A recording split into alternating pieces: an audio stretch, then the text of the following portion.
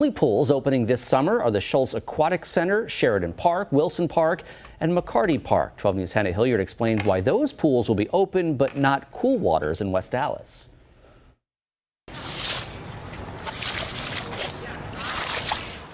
Stuff kind of builds up over the off season, so clean it out before we start opening up the pools. Lifeguard Eric Becker spent Friday preparing Schultz Aquatic Center. It's one of just 4 Milwaukee County pools opening in June.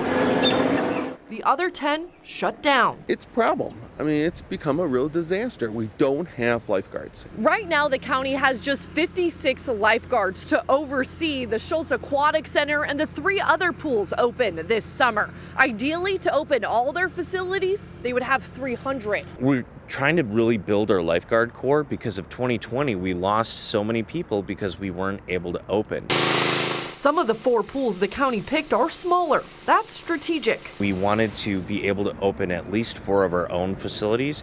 If we had open cool waters, we might have only opened 2 or 3 facilities. The lack of lifeguards, though, is still concerning to some. I'm worried about drownings.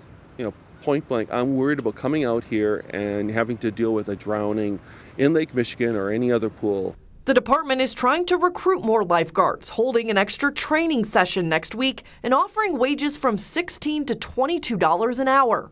Any perks? You get to work at a water park. Trying to make a splash to get more staff. Is this just a problem we're going to have for every year for the foreseeable future? Is it going to continue to be a challenge? Yes, but we're going to keep building this lifeguard corps and hopefully be able to open more. In Milwaukee, Hannah Hilliard, WISN 12 News.